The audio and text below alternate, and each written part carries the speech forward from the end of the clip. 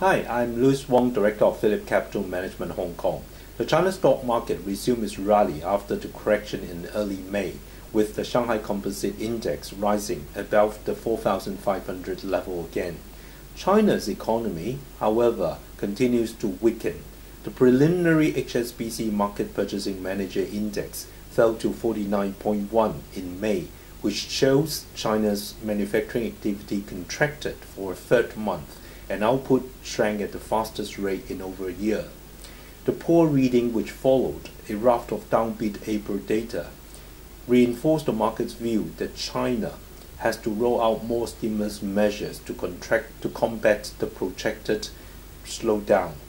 It is widely expected the People's Bank of China will cut interest rate further in coming months, on top of 3 reductions since last November, and will also lower banks' reserve requirement ratio, again to reduce companies' borrowing costs and to encourage lending. In addition to monetary easing, China has approved 250 billion yuan of railway and subway projects. This is positive to the stock market, and we expect the Shanghai Composite Index to be able to test the recent high of 4,572 very soon.